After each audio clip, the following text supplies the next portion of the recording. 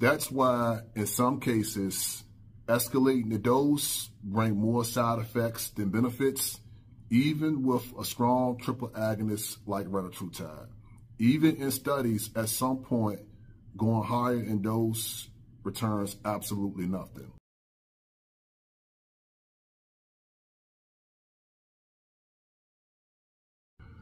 Most people don't stop GLP-1s because they stop working.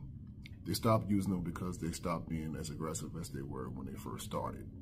The scale slows, the hunger creeps back, the fat loss plateaus, and this happens with all GLP-1s, including the triple agonist Retatrutide.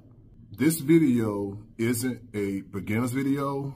It isn't a video explaining GLP-1s.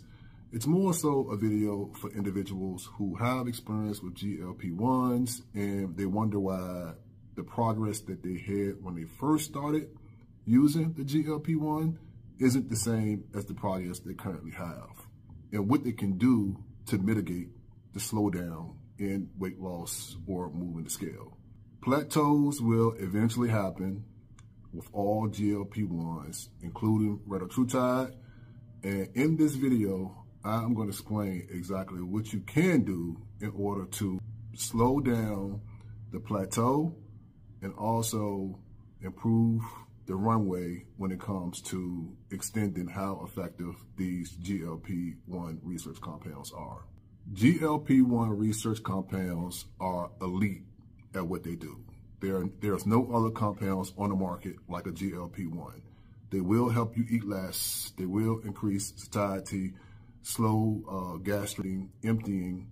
And I think the most important mechanism that they do is reduce food noise, the noise that's telling you that your body needs food. So GLP-1s, they do the job. Early on, especially with research compounds like Retatrutide, this big calorie deficit that GLP-1s create is gonna move the scale. Hunger pretty much disappears. Weight comes off quickly for most. That's why the first phase feels automatic. But appetite suppression is an input side solution. It controls calories in. What it doesn't do, it doesn't permanently control how much energy your body burns. And the difference between these two matters. Retatrutide, unlike other GLP-1s, is a triple agonist. It targets 3 receptors, the GLP-1, the GIP, and the glucagon. The glucagon signaling adds some energy expenditure. Targeting the glucagon receptor makes Retatrutide feel much stronger than the older GLP-1 research compounds. But here's the key point that most people miss when it comes to Retatrutide. It extends the runway when it comes to plateauing to GLP-1 research compounds, but it doesn't eliminate the runway. It just gives you more leeway to where you are still losing weight more effectively, but that runway will come to an end. The extent of energy expenditure that Retatrutide does offer from targeting the glucagon receptor is real, it's modest, and it's regulated. So here's what happens when you plateau on a GLP-1 research compound. As the body weight drops, the energy requirements drop as well. Even with perfect compliances, your calorie deficit shrinks.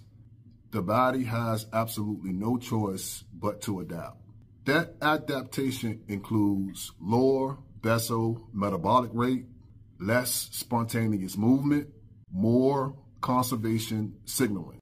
This doesn't mean that the GLP-1 failed, it's just basic biology. You lost a lot of weight, therefore you are burning a whole lot less calories, and the scale isn't moving as fast as it was moving when you first started that GLP-1 research compound.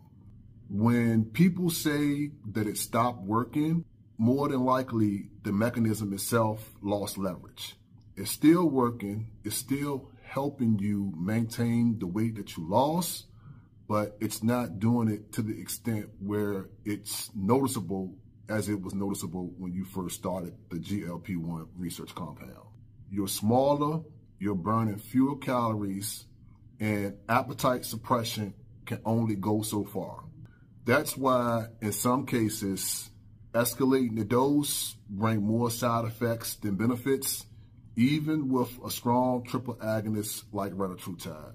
Even in studies, at some point, going higher in dose returns absolutely nothing, because you're already at the point to where you're small enough, and increasing the dose isn't gonna help you lose any more weight than you've already lost.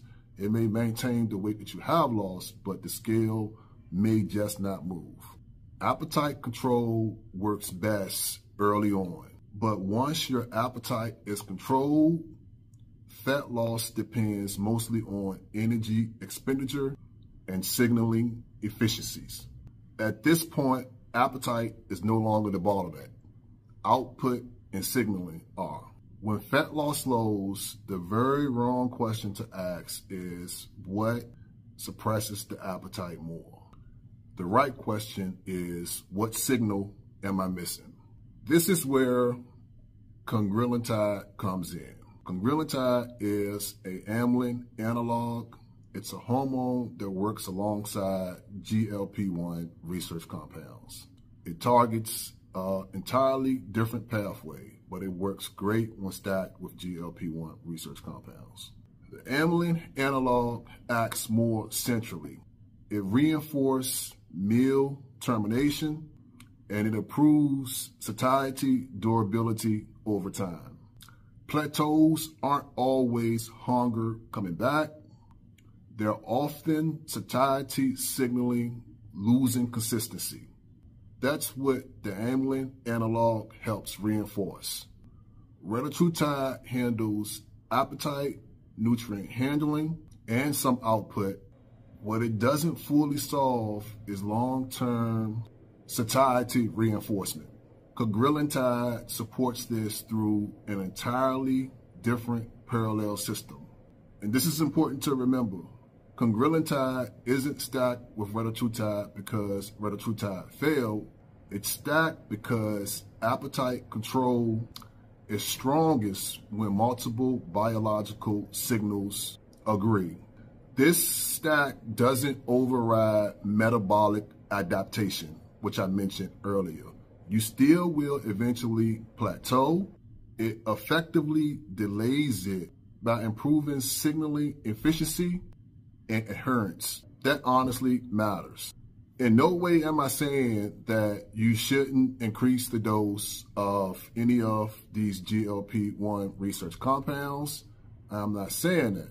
I'm simply saying if you want to extend the runway of a GLP-1, the most effective thing that you can do is stack it with Cagrilintide and run it alongside that to extend the runway even further before resulting to increasing the dose of your GLP-1 research compounds.